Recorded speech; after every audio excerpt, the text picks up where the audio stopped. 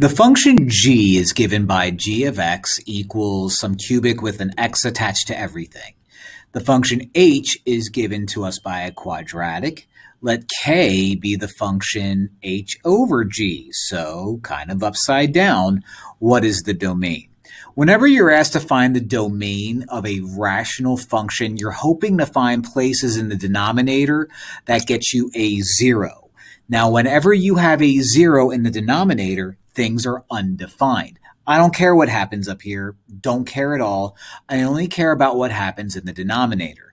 So what I'm going to do is I'm going to write out that k of x equals h, which is x squared minus, that's supposed to be a squared, minus 2x minus 35. That's going to be over g of x, which is x cubed minus 3x squared minus 18x. Now, you might be thinking, let's factor everything. I can't emphasize enough that when you're trying to find where a rational function is undefined, we don't care at all about the numerator.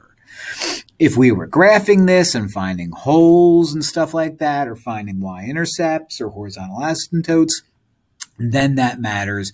But I don't care if all I'm trying to do is find the domain. So let's factor out an x. That leaves us with x squared minus 3x minus 18. Okay, we still have an I don't care living up in the numerator. And the denominator, I should be able to factor that out a little bit further to two numbers that add up to -3 and multiply out to -18. Looks like -6, +3 should do the trick. Now, using the zero product property, we are going to find the zeros of the denominator. So we set x equal to 0, and that gives me 0. If x minus 6 is 0, add 6 to both sides, and we have a 6. And if x plus 3 is set equal to 0, subtract 3, and you get -3.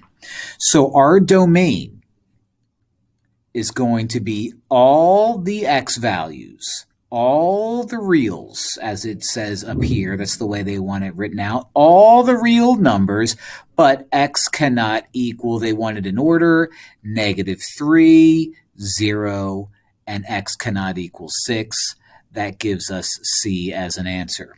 Again, if we're being asked to find the domain is going to be everything except for the numbers that make our function undefined. And the numbers that make our function undefined are numbers that make the denominator 0. And that's that.